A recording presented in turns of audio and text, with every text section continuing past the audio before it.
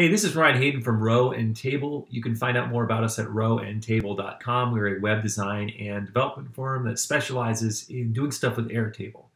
And in our last video, I showed you how to make a to-do list, which was pretty cool and pretty powerful, but we really didn't get into how to use it very much. And so in this second video about this to-do list, we're going to kind of take it and polish it a little bit and show you how you would actually use it. And along the way, we'll probably learn a lot more about Airtable and some of the stuff that you can do with Airtable and what makes Airtable so special.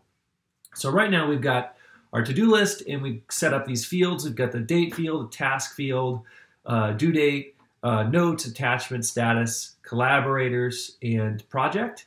And then if you jump into project, all project has is name and to-dos, and I've added details. Okay, that wasn't there before. So that's all that we have right here. Now, how would we use this? Okay, well, for instance, I've got a project tonight. Me and somebody on my team are going to meet together tonight and build a Jekyll plugin. So I'm going to put this in here, Jekyll Airtable plugin. All right, and the details, well, not Airtable, it's actually Gallery. The details are we're going to build a Gallery plugin for Jekyll. That's better than what's out there now.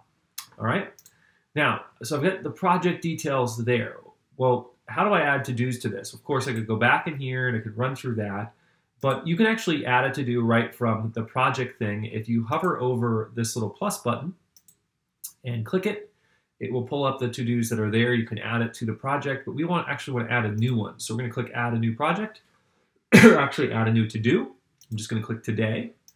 And let's say map out the project.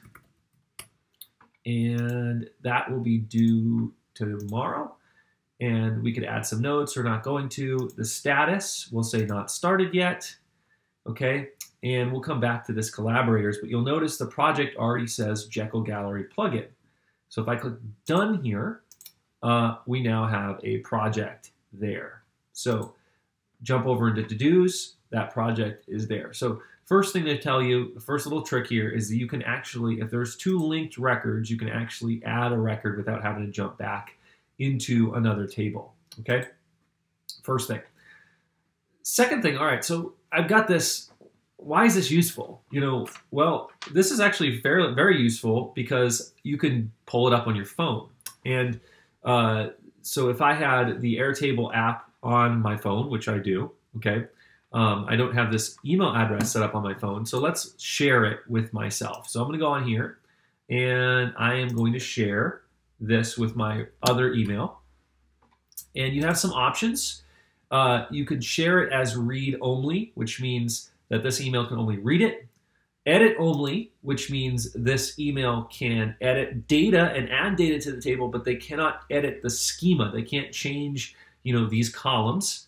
Or creator, which basically has the same access as you. So we're going to choose edit only and send an invite.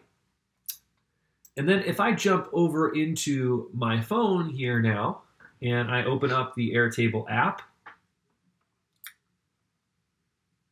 I now have this to-do list underneath shared bases, and I can edit stuff on the to-do list, add stuff on the to-do list. So I'm going to go ahead here and quickly add a task. Okay, go here. All right, I'm going to quickly add a task. Let's say done today, just sample, due tomorrow, status, not started yet, collaborators, doesn't matter, doesn't work. We'll get to that in a second. We'll say this is in our gallery, and you'll notice right there, as I was doing it on my phone in real time, it jumped in onto the screen on my computer. So just super helpful way to collaborate with people. You can share this with whoever, and you can collaborate on projects this way. Another thing is you have this collaborator field. So not only can we share the whole thing with people, but we can share just specific database and we could change, I could say, take this collaborator and I could change this. Let's rename this to assigned to, okay? And let me add another one of my guys. Let me see, let me add Andrea, because he's the one that I'm going to be working with here. All right, and so Andrea has been added. So I can say map out project, and I can assign this to Andrea. And now Andrea will get a notification about the things that are due. Now, this grid view is already getting a little bit messy. So let me show you one other thing that we can do here that will make this a little bit better. We can actually create a second grid view. So I'm going to click grid. And let's say that I want a grid view that's just for my stuff. So I'm going to do Ryan's stuff. All right, and I'm going to do a filter. These filters are super powerful. So I can click add filter, and we're going to say where assigned to is Ryan Hayden. All right, well, right now I don't have anything assigned to me. So if I go back into the main grid view, and let's say I'll take this one here, and this more stuff, and I'm going to assign it to myself, and I go back into the grid view, Ryan stuff, you'll just see my projects. One other thing we can do with this is we can actually share this page. So let's say you have a bunch of projects and you want to just set up like a dashboard where you can share just that person's to-dos in a read-only way with them. You could actually do that very easily. If you click on this little share button, you can click this create a shareable grid view private link, and then it actually gives you this URL, and if you share this URL or you embed this URL on a website, then this view, just this Ryan stuff view here, will be shared. So very, very handy, very powerful thing here that you can do with this to-do list. And we could add other tables and link the tables together.